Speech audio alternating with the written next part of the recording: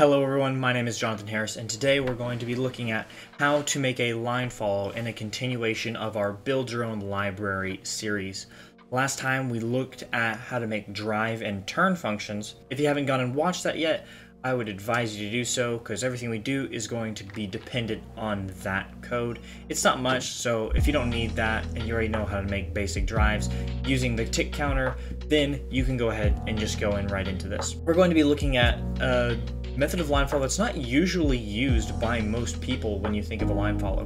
We're going to do the basic line follow first, but then we're going to go into one that is smooth and is based on a gradient that actually works much better than what I see 90% of teams using. So even if you think you already have a good line follow, I would suggest sticking around or maybe skipping to the end. I'll put a time code in so you can get to that part of the tutorial. But without further ado, let's jump into it. So this code right here should be familiar whether or not you've just know how to code or familiar with code, or if you've been watching our series.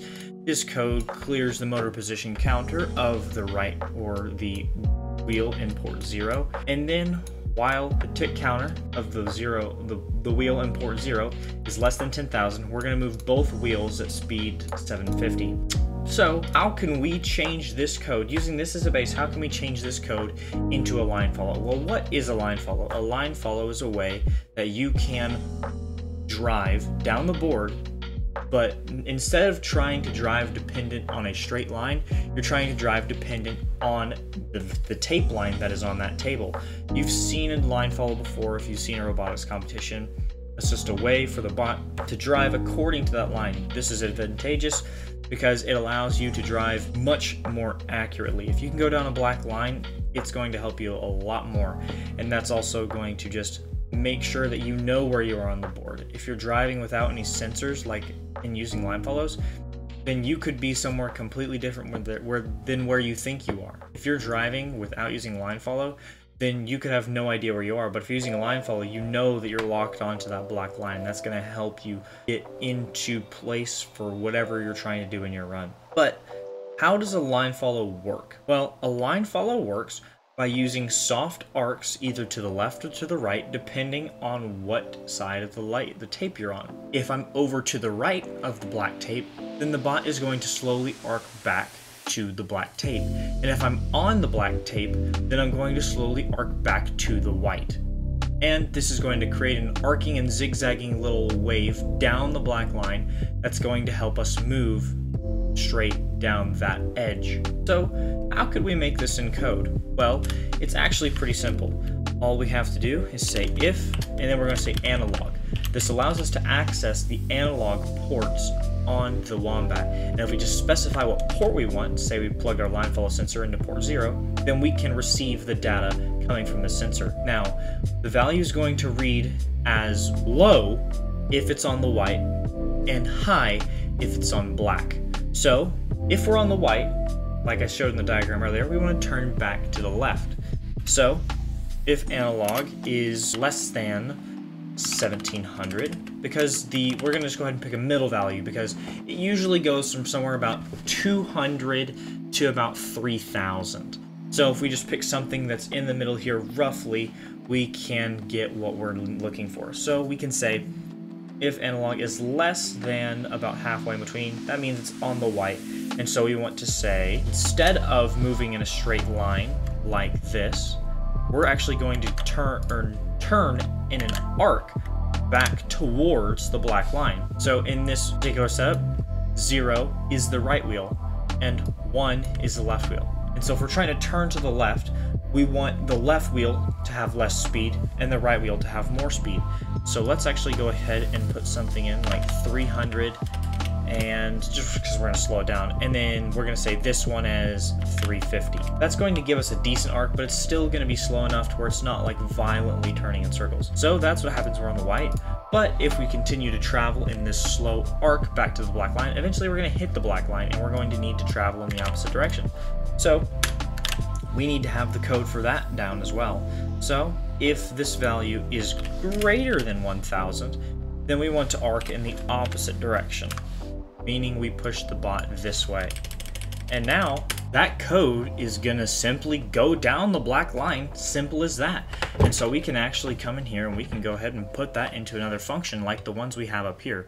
We still want to keep lock the motors in because that's important, is just so we don't get overflow and make sure we stop just on a dime, so to speak. So we can just come down here. We can say void line follow. We want to specify a couple things, just like motor here, or the drive up here. We're going to specify distance and speed. But we also want to specify what port we're going to be line following out of. Because what if we need to change that line follow sensor to another port on the Wombat, such as 1, 2, 3, etc. So we can paste that code into here. We can change this to be distance. And we can change speed. Instead of being base values like this, we could say, since we want this one to be bigger, we could say speed plus 25 and speed minus 25. That way we're still around the speed that we want, but those wheels are still adjusting to turn in an arc. This one is going to be the exact opposite because we need to arc the other way. Now, you can play around with this and you can see what other arcs do for you. You'll see you'll get a much more violent turn if you increase this, and you'll get a much softer turn if you decrease these. The change in the wheel speeds is what you're looking for. So, this is the basic line follow. If this is all you need and this is all you want, you're done. But I do have a way that we can make this better if we go a little bit more complicated. Because this has some issues. It does curve and zigzag, so really, once it ends and the code ends, your chance of being pointed directly forward are going to be very slim. So if you need to be able to turn accurately after this, it's not going to happen. Also, the zigzag could jostle something from moving out of your claw or hurt something on your robot. So that's why we have the smooth line follow, because smooth line follows are relying on the variability of the sensor. If the sensor is all the way on the white, you're going to get a value like 200. If you're all the way on the black, you're going to get a value like 3000. But if your sensor is halfway on the white, halfway on the black, you're going to see a value reading of about 1700. So that means depending on how much of that sensor is on the black tape, because it has a certain width, you're going to see a change in that graph value. Meaning, we can depend our speed or the amount we're using this arc by how far we are away from that middle value, because we can see how much we need to adjust depending on how much that sensor is on or off the black tape. All we have to do is come in here and instead say, we're going to instead declare a variable called error. Now, error is going to be equal to the analog value minus the gray value, or the center value that we're trying to hit. 1700 is what we're going to see when the analog sensor is about halfway off the white and halfway on the black. If the analog sensor is reading 1700, then our error is going to be 0. If we're on the black and analog is greater than 1700, then error is going to be greater. So we can just go ahead and say error is greater than 0. That equals black. And if error is less than 0, that means we're on the white, or more towards the white or more towards the black. So we could go ahead and come down here and say, okay, we can change this out to be 1 of each. And I'm going to go ahead and write this like this. Now, we can say, okay, if we're on the black, like we've just said here, that means error is going to be greater than 0. So we want to give, when we're on the black, we want to give the left wheel, the greater value. So on the left wheel, we're going to add error, and on the right wheel, we're going to subtract error. And there you go. Technically, this works, but there is one little issue. Error is going to get up to values of about possibly 1500. Well, MAV, the speed variance is only 1500, 0 to 1500. So we're potentially saying speed which is 750 minus 1500, that's going to be much too drastic of a turn, and your bot's going to be spinning around in circles, and your Lego claw is going to break, and you're going to have a bad day. So we need to dampen how much error is affecting this speed. So instead of putting error directly into the function right here, or to the wheel speed right here, we're going to make a new variable. It's a float and call it speed modifier. Now, speed modifier is basically going to be error, but instead we're going to dampen that value a little bit, basically by multiplying it by a really small number. Basically, usually R stays around 0.02. So now we can come in here and we can say speed modifier instead, and we're going to get the same results. Now, in case you're confused, we only have to use one set because it's going to switch the direction of the wheels if error goes negative, meaning we're on the white.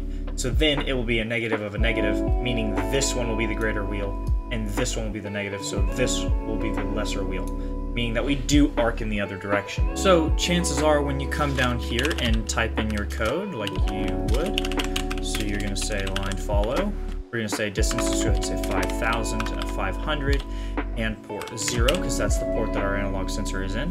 When we compile this and hit run, the bot drives in a smooth line follow. But something to note about this, your bot might not be smooth line following, and it might be jostling just as hard as it did earlier. You need to play with this constant right here, because your bot also could be not turning enough. It could be look like it's turning in a perfectly straight line. That's basically going to be dependent on the gray and white values difference that you're getting. If you're getting all the way down to 50 or 4,000, then this number needs to be lower. But if you're only getting changes of 200, so you're getting like 800 to 1400 or something like that, then you're definitely going to need to increase this number to something like 7. Or just keep fine-tuning this number until you find what is smoothest for your table or for your conditions at the tournament. But usually once you get it in a rough range, depending on how high your distance sensor, your line follow sensor is, it should be about a spiked nut above the table, then you're going to be able to put this value in somewhere and you now have a smooth line follow. Editing Jonathan here, just wanted to say, on top of wanting to adjust that value that's affecting speed modifier, you also might need to adjust your gray value. Basically the in-between value between what you're reading for white and what you're reading for black. To do this is really easy. All you gotta do is just go on there, see what your value is reading on the white, see what it's reading on the black, and get the average of that. So once again, I'm going to give you a little bit of a task on your own, just because I don't want you copying down code and I want you actually getting to do some of the critical thinking yourself. Last time, my challenge was to figure out how to convert this ticks distance into centimeters so that you could, instead of saying how many ticks you wanted to go down here, you could say how many centimeters you wanted to go. Well, the answer to that is basically just find out exactly how many ticks are in a centimeter by saying drive 5,000, measure that distance, and dividing that distance by the number of ticks you drove. Once you've done that, all you have to do is multiply this number by what you got. Usually it's around 83. Today I want to challenge you by asking you to make the distance that you're recording more accurate. Right now we're only going and measuring off of one wheel.